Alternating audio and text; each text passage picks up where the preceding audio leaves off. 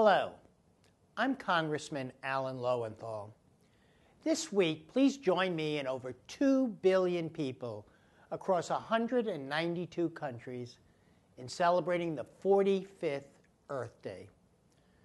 Since the first Earth Day in 1970, we have greatly improved our environment in the United States.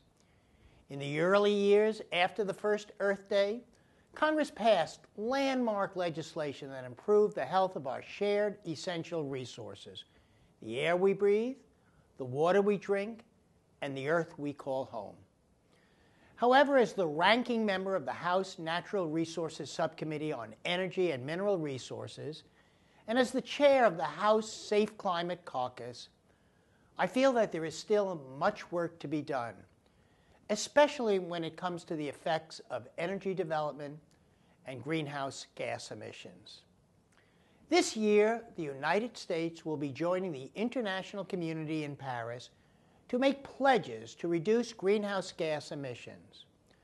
The protection of our future world is at stake: the environment, the jobs, and the health of our children and grandchildren.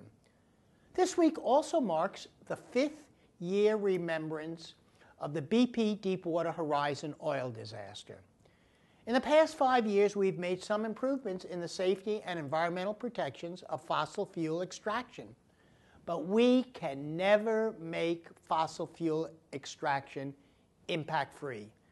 And we must consider their emissions in every decision we make.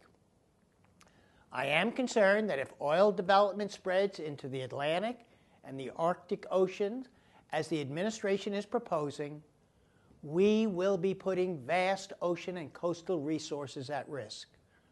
Further, this proposed expansion fails to account for the greenhouse gas emissions from the oil and gas that would be extracted and ultimately burned.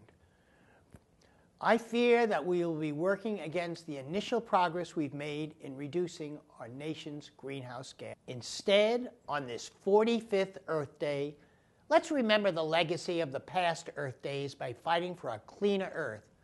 Let's encourage renewable energy development and increases in energy efficiency that help us reach our international greenhouse gas reduction goals and reduce our reliance on fossil fuels. Thank you, and happy 45th Earth Day.